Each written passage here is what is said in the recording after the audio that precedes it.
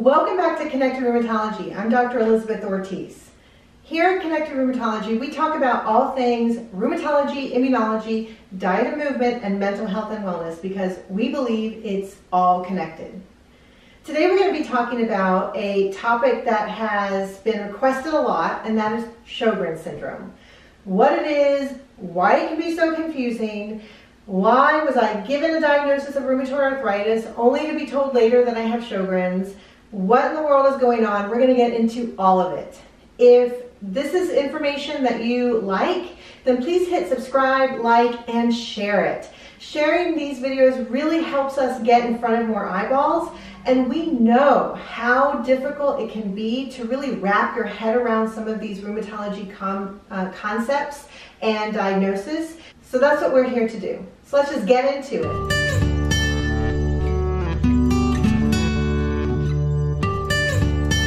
All right, so first I just want to set the scene. And if your story is anything similar to this or you relate to any piece of this, just know that you are not alone.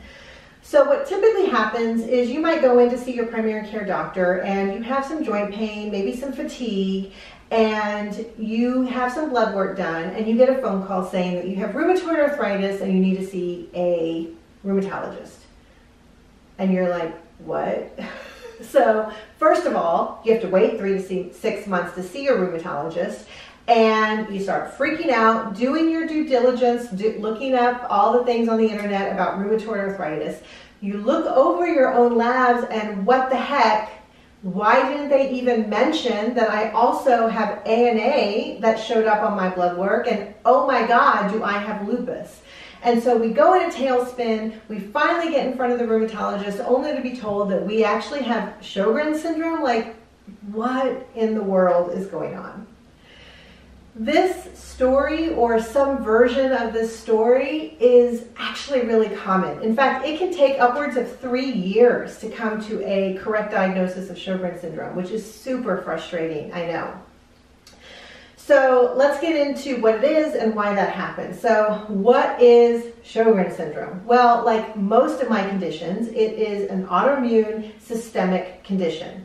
Autoimmune means that your immune system, for reasons we don't really understand, has started to attack your own cells and your own tissues.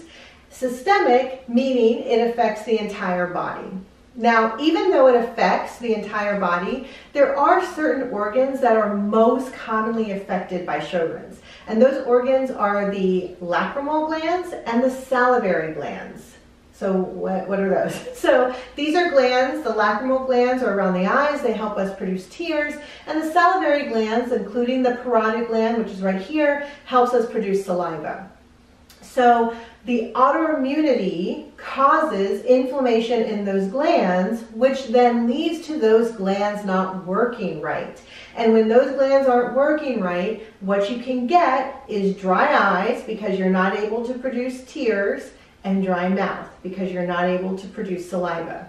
In some cases, the parotid gland can become so inflamed that it can actually stick out and become very prominent. Those are the most common symptoms of Sjogren syndrome. Now, I kind of got a little ahead of myself. Let's just back up just a little bit. Sjogren syndrome is most commonly seen in women, and specifically women over 40 years old. Now, that certainly doesn't mean that men can't get it and that children can't get it. But by far and away, it is seen in women over 40. So what are some other common symptoms of Sjogren's? So we talked about the most common, and the most common being dry eyes and dry mouth. Now, you might say to yourself, well, that's not that big of a deal. I can live with that. And yes, you absolutely can. But it's important that you understand that those things still need to be tended to. Our tears keep our eyes healthy. They keep us from getting scratches and infections of our eyes.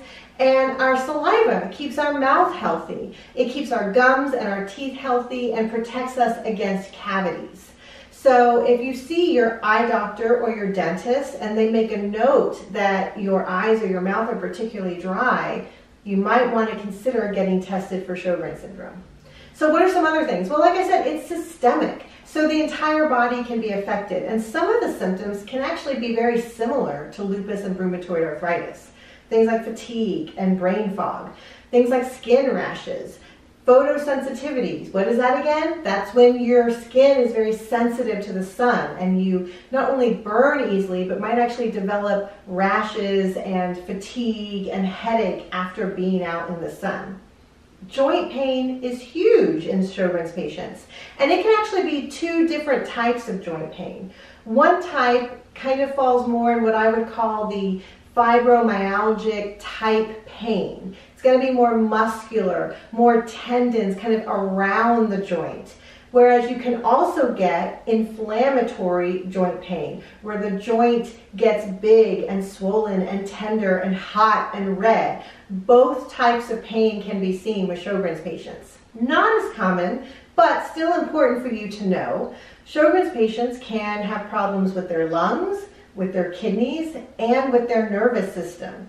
Now, thankfully, these complications from Sjogren's are not as common, but they're still important to keep in mind. And the fact that they're not as common can sometimes delay the time it takes to really appreciate what is going on with a Sjogren's patient. So the nuances of what's going on in the lung, the kidney, and the nervous system is really beyond what I wanted to get into in this video, but it stems from inflammation within those organs, and the symptoms can be very wide-ranging. So someone might have headaches, they might have what we call peripheral neuropathy, which is when you get numbness and tingling in your digits. In lung problems, someone might have a cough or shortness of breath. And with the kidney problems, oftentimes people don't feel anything, and it's something that's caught just on regular blood work. Now, I don't mention any of this to scare anybody, but I do think it's important that you know what the possibilities are so that you can keep an eye out and discuss them with your doctor. All right, another issue I wanted to get into was this concept of primary versus secondary Sjogren's. Now, you might have heard your doctor, either overheard them, or maybe they flippantly just kind of mentioned, oh, you have secondary Sjogren's, it's no big deal, or just kind of thrown that term around. And I want to really get into what does that mean. Well, Sjogren's syndrome is oftentimes seen in combination with another autoimmune condition. So, rheumatoid arthritis, scleroderma, lupus, myositis, these conditions can all have a secondary component that is Sjogren's syndrome. And it's an entirely different condition, but they oftentimes can travel together. So when someone has, for example, rheumatoid arthritis, and then they also have dry eyes and dry mouth, it is very common to do further testing and find out that someone has secondary Sjogren's. Now, Sjogren's, though, can happen in and of itself and just be by itself. And in those cases, you would call it primary Sjogren's. Now, for all practical purposes, whether or not you have primary or secondary Sjogren's doesn't really matter. It doesn't change the treatment. It doesn't change the way we approach it. But just so that you know that Sjogren's oftentimes can be seen with other autoimmune conditions, and so it's important to ask your doctor if you've been diagnosed with Sjogren's, is my Sjogren's primary or secondary? And what tests have you done to confirm this? And are there any other tests that should be done to rule out any other autoimmune conditions? This is especially important if someone is having ongoing inflammatory joint pain. And remember, inflammatory joint pain is when your joints get swollen on you. They can get really boggy and tender to touch. They can feel warm and hot. That can happen with Sjogren's by itself. It's very important that you also make sure that there isn't a rheumatoid arthritis element to that pain. Does that make sense? I hope it does. All right, and then why is Sjogren's so confusing? I don't understand why it had to take 5 different appointments for me to come to the right diagnosis. I know, it can be really, really confusing. So the first thing is, Sjogren's is not necessarily as commonly thought of as often as things like rheumatoid arthritis and lupus. So that's the first thing. In order to make a diagnosis for Sjogren's, you need a number of factors. Very similar when you're making a diagnosis of lupus or rheumatoid arthritis. There isn't just one factor that tells the doctor, oh, this is a Sjogren's patient. It's, do you have the right symptoms? Do you have the right physical exam findings? And do you have the right blood tests? And the blood test oftentimes is what can really confuse people. If you go to see your primary care doctor and you have certain symptoms that they are worried are immune in nature, they're going to do the most common tests that are done, the ANA and the rheumatoid factor. And if you want more information about either one of those, then I would recommend you check out those 2 videos I've done on those particular tests. And you might have, the ANA is positive, you get told you have lupus. The rheumatoid factor is positive, you get told you have rheumatoid arthritis. But here's the kicker. Both the ANA and the rheumatoid factor are very commonly positive in patients with Sjogren's syndrome. And so if you don't take the next step to do further testing, specifically looking for Sjogren's syndrome, then yeah, you can be confused and think someone has lupus or rheumatoid arthritis. So what are those further tests? There's 2 antibodies that we check. The anti-SSA antibody and anti-SSB antibody. These antibodies are associated with Sjogren's syndrome. Unfortunately, it's not 100%. You can actually have Sjogren's syndrome and have negative antibodies. In fact, upwards of 20 to 30% of Sjogren's syndrome patients will not have antibodies, which makes things even more confusing. But those are the 2 antibodies that we really rely on to kind of help guide us whether someone has Sjogren's or not. Having a rheumatoid factor, having a positive ANA, those are actually very common to have when you have Sjogren's. You got to take that further step, that further testing to really see if someone has Sjogren's syndrome. Now, like I said, you can have 20 to 30% of Sjogren's patients with negative labs. Well, what do you do then? Well, then you want to get tissue proof that there's inflammation going on around the glands. And the way we do that is with a lip biopsy. We call it a minor salivary gland biopsy, where an ENT specialist can go in and take a little tissue from your lip, look at it under the microscope, and see if there's any inflammation going on around those glands. Now, yes, it is an invasive procedure, so anytime you do anything invasive, there's always going to be risks. And whether or not you should go that next step and get a biopsy is something that you may have to talk about with your doctor. But just know that if someone's labs are negative, but there's still a very high suspicion based on your symptoms or based on other labs that you have Sjogren's, then you may have to talk about getting a lip biopsy. And then finally, I wanted to bring up one very important factor that I think all Sjogren's patients really need to know, and that is when you have Sjogren's syndrome, you have a higher risk of developing lymphoma.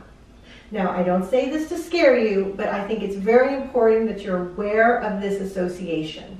Now, the nuances and the different types of lymphoma is honestly out of my level of expertise as a rheumatologist, but just know that oftentimes lymphoma can present as fatigue or fevers or the development of very large, very hard, very non-mobile lymph nodes. And so those can develop under the jawline, under the armpit, or in the groin. Now, getting lymph nodes that flare up on us is actually very common just in life and very common when you have an autoimmune condition. If they move around, if they are a little tender when you touch them and they kind of come and go, that's not as worrisome as when they're hard, when they're kind of stuck and you can't really move them, and when they're not particularly tender.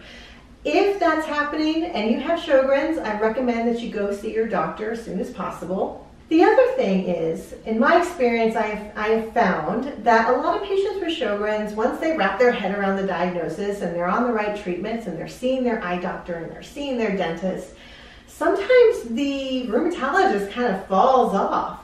And, it's like, why do I need to go see the rheumatologist? I just wait an hour in their waiting room just to get told that I'm fine. Like, they just kind of forget. And hey, totally fair.